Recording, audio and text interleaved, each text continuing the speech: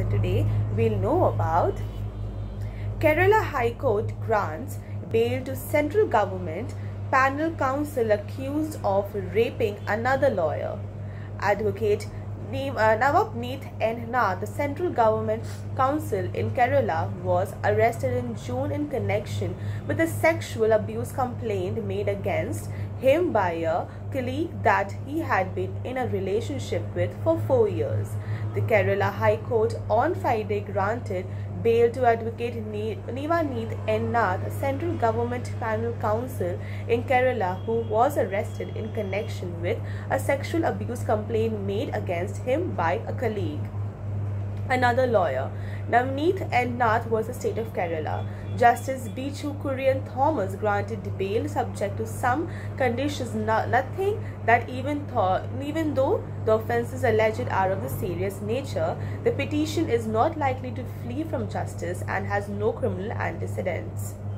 The allegations against Nath was that he had been in a relationship with his colleague, another lawyer, for over 4 years, but in the end he decided to marry another woman. When the complainant learnt of this and met Nath's finance at a hotel, she allegedly tried to commit suicide by slitting her veins. While speaking to the police after the incident, the woman recounted her story leading to his arrest.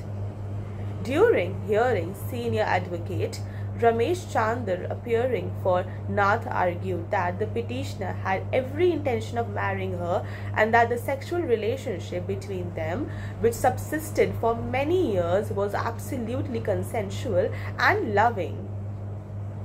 Chandar said that couple were aware from the beginning that their relationship may face roadblocks due to the fact that they belong to different faiths, but the complainant knowingly took her chances and continued in the relationship. However, Advocate John S. Ralph, appearing for the de facto complaint, refuted these contentions and submitted that their sexual relationship was predicated on an absolute but now proven false promise to marry. Thank you.